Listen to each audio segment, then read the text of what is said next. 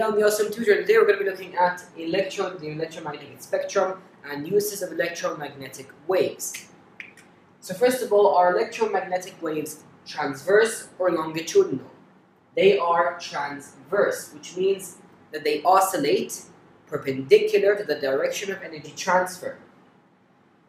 Electromagnetic waves are made up of oscillating and magnetic electric fields. Oscillating means just vibrating regularly.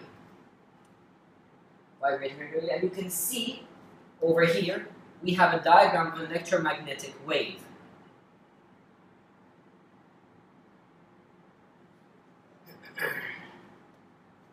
Electromagnetic waves do not require a medium or particles in which to transfer energy through, like mechanical waves, and so they can travel in a vacuum, like space, where there are no particles.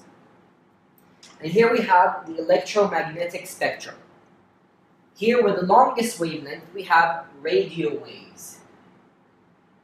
Then we have microwaves.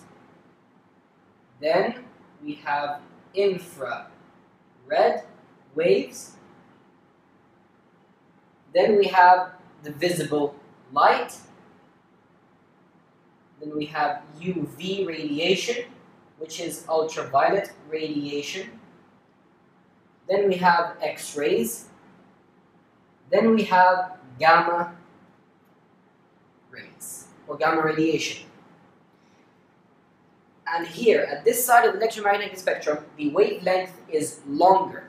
And as you go down the electromagnetic spectrum, the wavelength gets shorter and shorter and shorter and shorter. And short wavelengths of electromagnetic waves, such as gamma rays, they have high energy. So short wavelength waves of the electromagnetic spectrum, they have high energy, whereas here there is low energy. The frequency, of course, here is going to be higher, and here the frequency is going to be lower. Now it is very important that you memorize the electromagnetic spectrum, so I have made a mnemonic. Well, actually I found it on the internet. Rabid monkeys in velvet underpants excrete gummy bears. Of course, it would be much more useful for you to create a mnemonic of your own, so then you remember it more easily. And now we're going to move on to the uses of electromagnetic waves. Okay, so let's look at radio waves. Now, radio waves can be used for radio transmissions, which usually have a longer wavelength, and terrestrial TV, which usually have a short wavelength, which I did go over in a previous video called Waves. You should check it out. Now, the wavelength and frequency of a radio wave affects how far they go, how much they spread, and how much information they can carry. Shorter wavelengths can usually carry more information, and long wavelengths usually have a bigger range. Now let's look at this diagram here. Here is Earth, here we have a house. It wants to receive signals for a TV channel from this transmitter all the way here. Now we have this layer in the atmosphere called the ionosphere.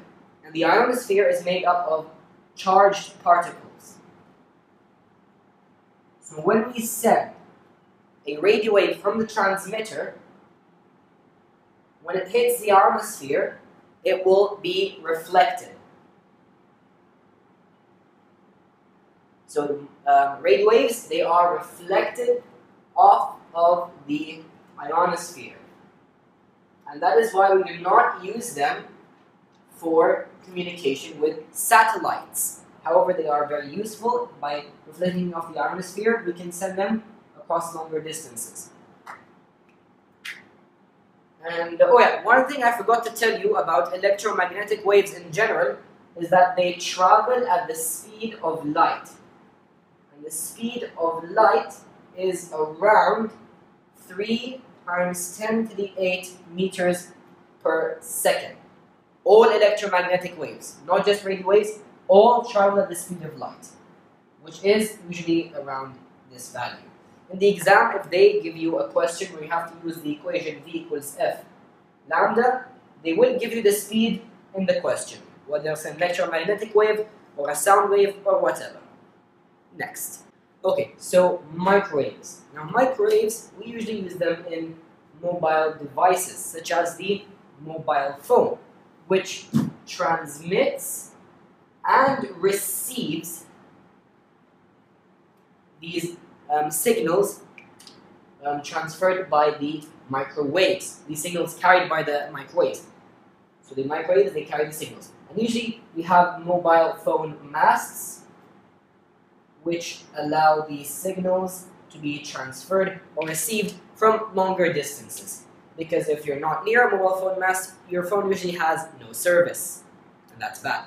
Now we have an issue with microwaves is that they give off microwave radiation. And obviously in our phones, because they transmit and receive microwaves, they give off microwave radiation. And the real problem with this that people think is an issue is that these are absorbed by the body. The microwave radiation is absorbed by the body. And because electromagnetic waves are always, they transfer energy. It causes heating, such as in the body's tissues, and obviously that's not good because it will damage or kill the cells. However, the energy that is given off, that is transferred, is very small, and the heating is also very small. So people do not think it's a problem, and scientific studies have shown that mobile phones are safe. However, we're not certain yet. And here we have the same diagram we had for radio waves, except this time, when the waves are transmitted, they can pass through the atmosphere. And because they can pass through the atmosphere, we can use microwaves to communicate with satellites, such as in this diagram here. And the satellites, they can beam these signals back down to Earth.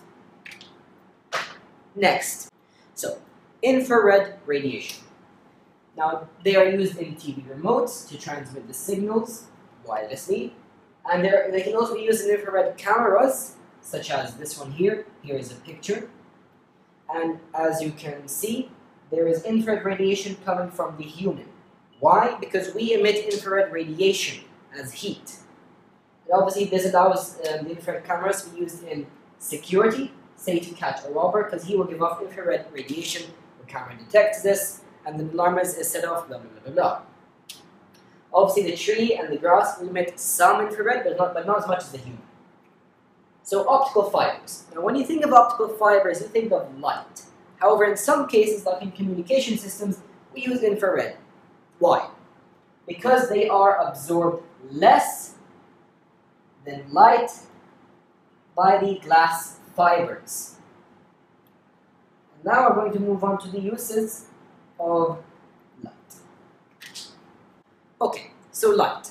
First of all, if we have white light and we shine it onto a prism, it refracts. And it refracts into the different colors of the spectrum. Red, orange, yellow, green, blue, indigo, violet. Roy G. Biv. Now light can be used in a film camera, where light is focused onto a light-sensitive film. Obviously it's focused by lenses, or a lens, which you call the camera lens. It can also be used in a digital camera, where light is also focused, but not onto a light-sensitive film, in which case the image would have to develop. But here it's focused onto a sensor. And then the sensor, it generates an image which forms as pixels. Now obviously light can also be used in optic fibers, which is the most common use. Okay, not most common use, but it's a very important use. Why light? Or why infrared radiation as well, compared to the other parts of the electromagnetic spectrum? Because they can carry more information. Why can light carry more information? Because it has a smaller wavelength. Lambda just means wavelength, and these three dots just mean because. They're also more secure. Why are they more secure? Because these signals, they stay in the fiber. Why did the signals stay in the fiber? Because of something called total internal reflection, which I went over in another video. However, that video is module 3. We do not need to know the how total internal You do not need to know how total internal reflection works, but it's useful to know what it is here, which it basically means light reflects and reflects and reflects and reflects, staying in the optic fiber. This has been the Awesome Tutor. Bye!